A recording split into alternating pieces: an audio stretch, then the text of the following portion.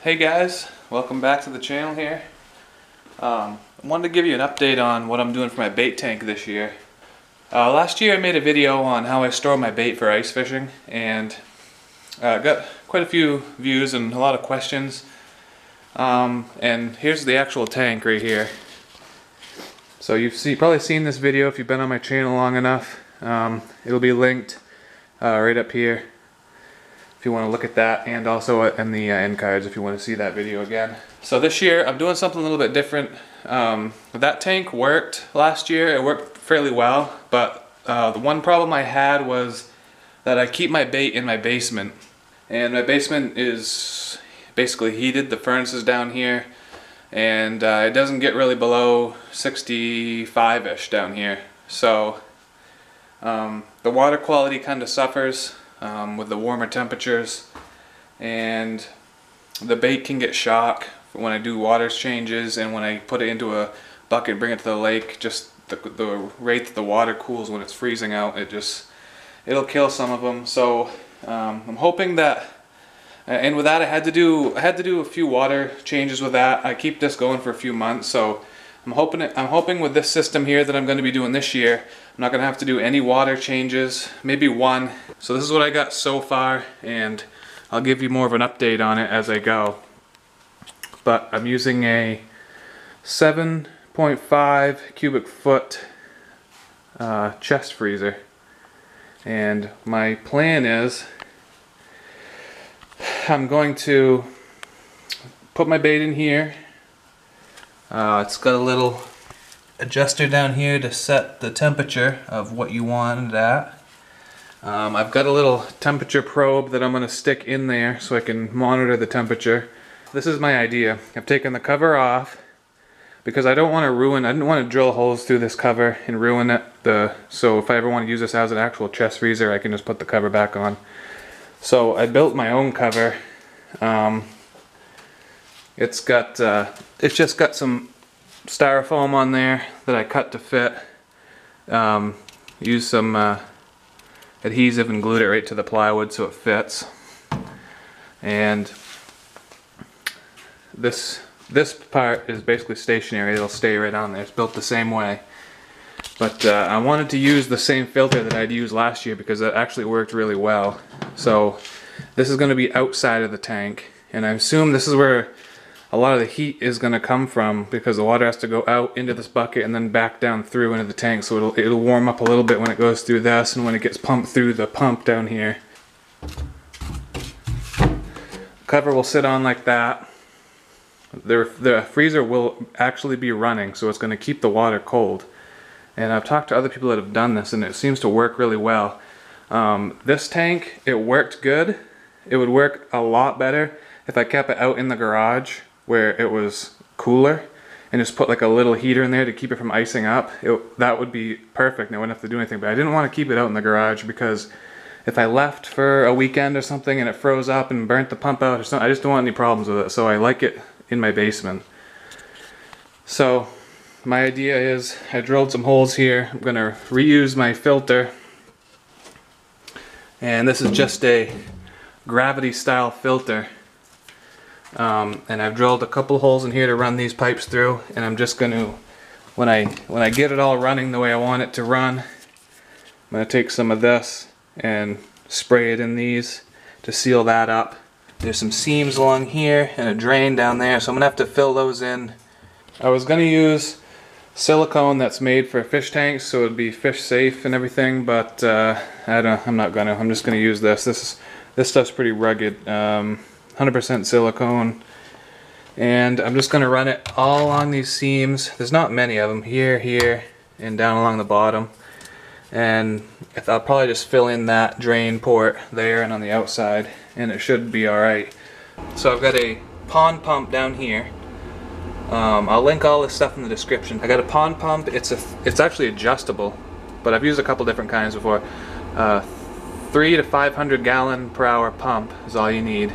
Pond pump. I've rigged up PVC to it, so the water pumps all the way up through here into the bucket. And when it comes into the bucket, there's a spray bar, with holes on it, and it just sprays it disperses it all along the top of this bucket. In the bottom, I have scrubbies. They just go to the dollar store, buy a couple bags of dish scrubbies, and that's all you're gonna need. The Sax has a little biofilter in the bottom. They have a lot of surface area, a lot of places where the bacteria to build up and give it the necessary bacteria that it needs. So I've just used, this is just for sewing, it's just polyfill from a sewing store, and I cut a hole in the middle of it. So that goes over the top of those. And this is the finest filter that I have, and so I put it last. And then on top of that, I put a coarse filter, which is about my medium filter. That goes on top of that, and then I have the coarsest filter that I have. It goes on top of that. And then I run my drain pipe down through here. So let's just do that real quick. Okay, so that's what that looks like. I've run got the filters in that order. This pipe right here goes down all the way to the bottom of the bucket. It's about an inch, half an inch off the bottom of the bucket into the scrubbies. Let's put the spray bar on. So, and I also, just for added filtration, I usually will stick another one of these without a hole. I'll just stick it right underneath on top of here, just to catch any of the really large stuff. That just sits there. So the water pumps out of the tank into here, sprays out, gets filtered through all of this stuff. This catches the majority of the stuff. So usually I'll take this out every once in a while and shake it out outside, blow it out with an air compressor or something. So the water sprays, and it's forced through all of these filters because the drain is way down here in the bottom in this pipe. So everything goes through, it comes back up this pipe out here and back down into the tank. We're having it at a 45-degree angle. It'll shoot out and give a little bit of a swirl, a little bit of current in here for the fish to kind of hang out in. Alright guys, so here we are 2 weeks later. I got the tank running. It's in full operation now. I've got about 8 or 9 dozen shiners in there. My filter's all hooked up. This weird looking pipe right here is just an overflow. I just have it going down to the ground. If this ever overflows for some reason, which it shouldn't, but it may once or twice a year, it'll just come out here and go onto the floor, which I'm not too worried about, just a cement floor. But one thing I have noticed, and I figured this was going to happen, is this sweats pretty bad. Because the water is so cold in here. It's let's see what the temperature is. 31.8 degrees Fahrenheit. My basement's in the low 60s, so that's going to sweat quite a bit. The pipes are sweating, you can see. So, but I got a glass table under here. It's not really affecting much. Let's take the cap off this. Check out the filter. I showed you guys the filter earlier in the video. It's running now. That's just the overflow pipe there. Kept this part stationary, so this stays on here at all times. And I ran the discharge pipe through here, and the infeed comes up through here, and I just spray foamed both of these. And then I also spray foamed the hole where the power cord and the aerator hose goes in, and also where the wire for the thermometer goes in. And it seems to work really well. So let's pop this baby open. Take a look. So the styrofoam rests right on this flat part right along here. You can see how that fits. So and then I just got an aerator down here, just like you can just use a little aeration stone from a fish tank. But let me turn this off real quick.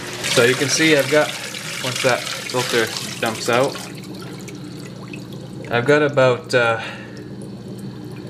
8 dozen in here right now, maybe a little bit less. So that top is working perfectly, and my freezer isn't even running the whole time. I have this down here, I have it set on number 3, which is one of the lower settings, and I've actually hooked the freezer up to a timer right here, so it's on for 3 to 4 hours a day, and then it shuts off for quite a while, and then it's on for another 5 hours or so, and then it shuts off.